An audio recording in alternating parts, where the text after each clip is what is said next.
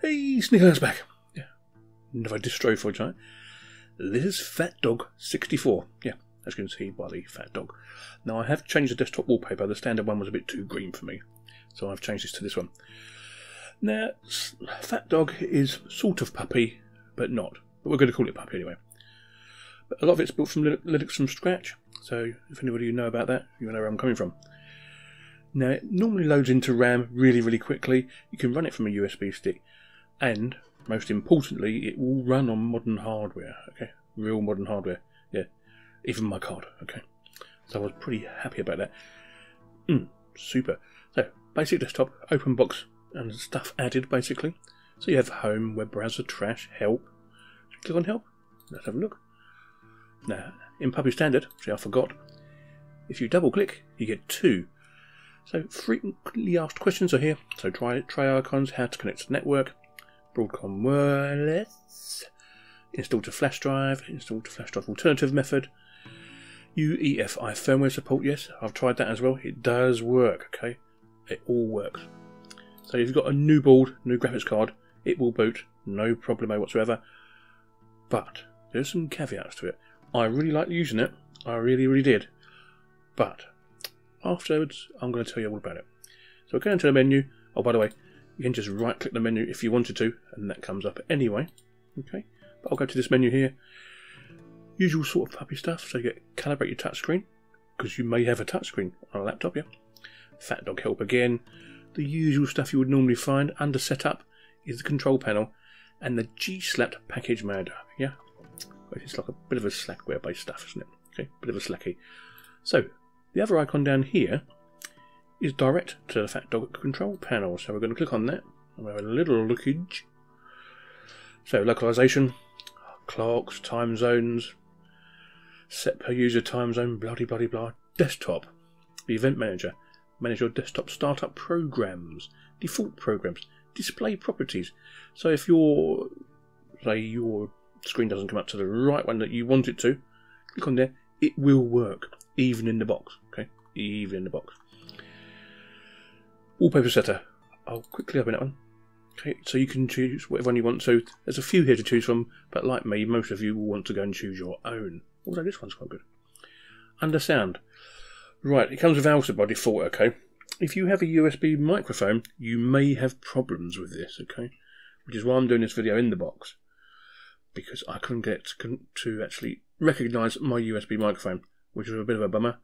I tried for about half an hour, but it just didn't work. But what I'm going to do on a full hardware installation, I'm going to see if I can get Pulse installed.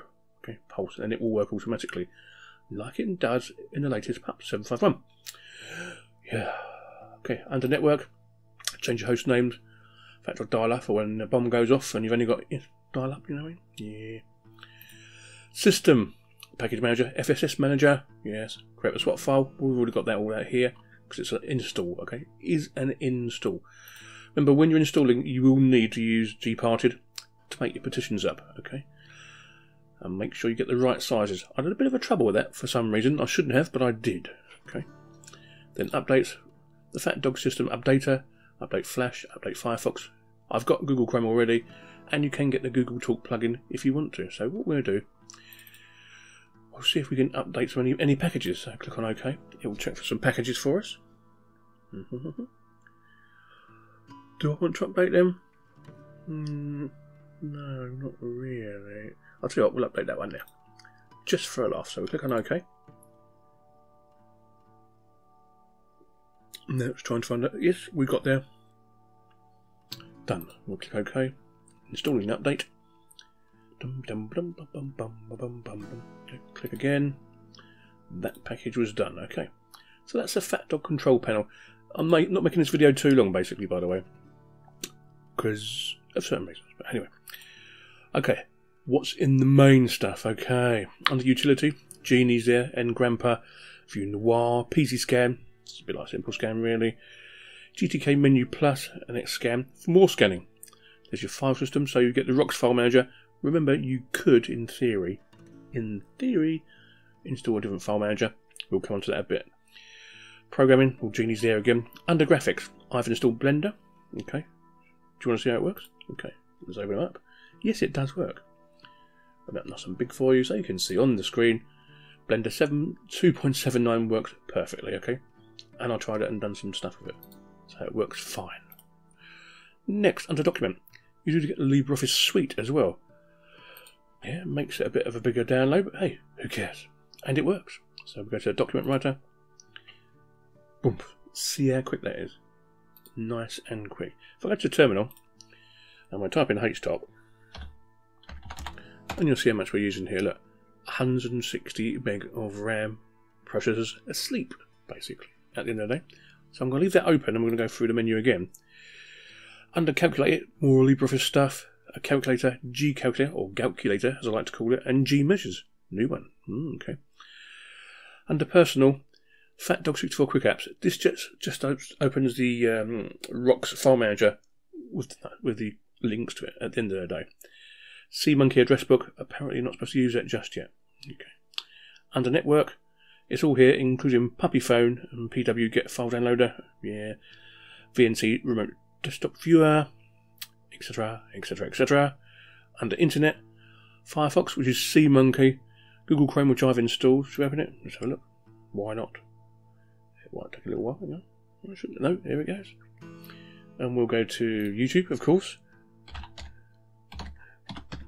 and see how much memory that takes when we open the page up for YouTube. Okay. So open the channel up again. Oh, okay. So a bit more usage here. Remember, we're playing a video at the same time. We've got a little ad here. It's still only using 420 mega RAM, okay, which is good. Processors, no, it's okay, isn't it, really? Remember, I've got a big screen here, okay?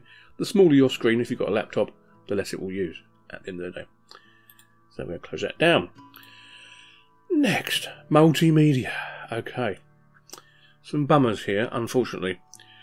Open shot, I'm going to click it and it's going to call me a liar. If I click on open shot, it will try. It will try. It will try. Open shot does not work from the repos, unfortunately. So you may have to compile that yourself if you want to. Back to multimedia again.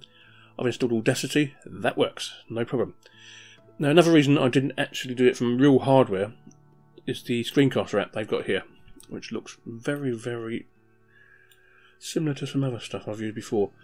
But because of the ELSA, you can't get your sound to record correctly. Well, I can't, personally, on my USB microphone.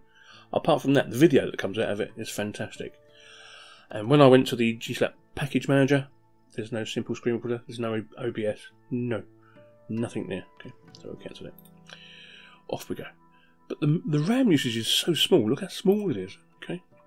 What else have I installed here? Did I install VLC? I think I might have done. I'll open Audacity up for you, just to show you that it does work. Some stuff that works, and some stuff that don't work at the end of the day. That's all I can tell you, really. So, would I use this over Puppy 751? Personally, for me, no. Because I'm going to miss all them programs that I need. But if Puppy 751 could get these latest Nouveau drivers on, to run on really latest hardware, Pup would be up and running with a lot more people, that's what I'm going to say. But if you want to give it a go, give it a try. Just run it from a USB stick. It'll be super fast, super fantastic. But it's just in little niggles because it's Slackware based. Yeah, that's the problem. There's not enough in the repos. Yes, I could try and add the stuff, but there's no point at the end of the day. It should come as standard. But they've done a really good job. So I'm not knocking it. I'm not going to give it a 5 out of 5. We're going to give it a 3.99. Sneekylinux out. Bye bye.